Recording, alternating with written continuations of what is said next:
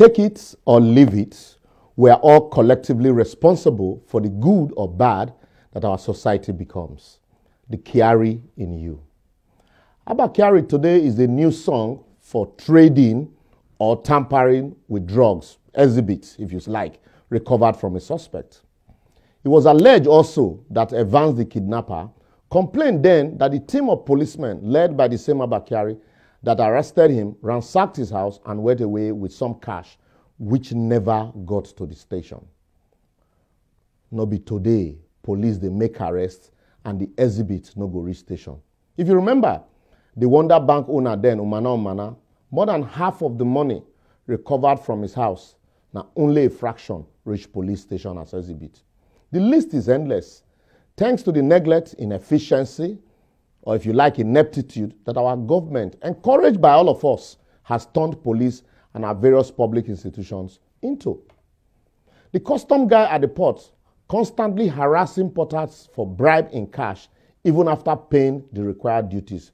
No be Kyari be that.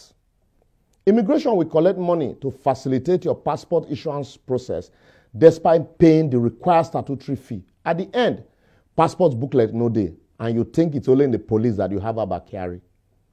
The NDLEA guy collects money from drug dealers to help escort their drugs, while the civil defense man employed to protect pipeline is the one holding the light for the man vandalizing the pipeline and protecting the people illegally refining crude.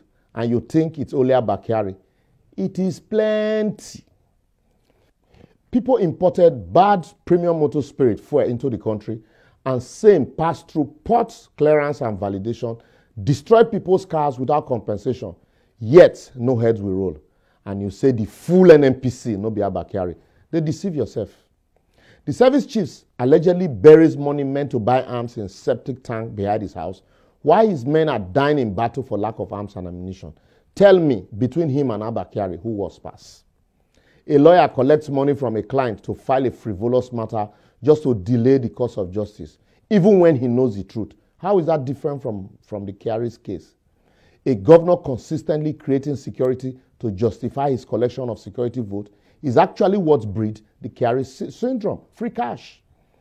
A politician and his cronies amongst us over-invoice contract sum, and in some cases, we either still do a shoddy job or not execute the job at all after collecting full contract money. And today, that same politician will be blaming Kyari. A lecturer sleeps with female students and collects money from the male students in exchange for mark and still goes on strike over non-payment of salaries, will be shamelessly pointing accusing fingers at Kyari today.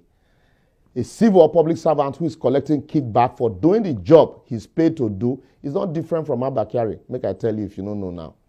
Our religious leaders, they sell God to their followers while collecting tithe, offering, first fruits, and all in the midst of hunger for their personal benefit. Tell me if that one no worse past Kyari.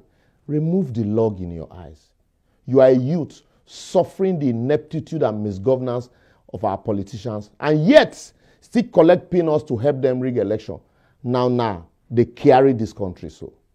How about the relatives who collect his deceased brother's property, hiding under some repugnant customs while leaving the widow and children to suffer? Definitely, that is worse than selling drugs. Your pikin know they work and know they do business, but comes home with expensive gift items and even feeds you and the entire family, buys you gifts. Are you not encouraging and nurturing the Kyari in him or her? The list is endless. Just add your own and you'll be spot on. We all join hands destroy this country.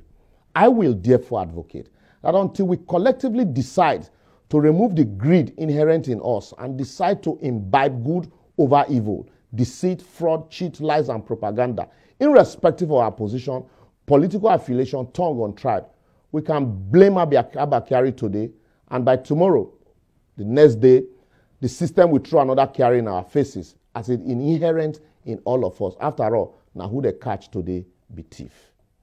Well, that's our package for today. Keep the advocacy going by simply following us on all our social media platforms showing on your screen. Let's remove the Kyari in our life before blaming Kyari, because we all contributed to the mess called Nigeria. See you next week.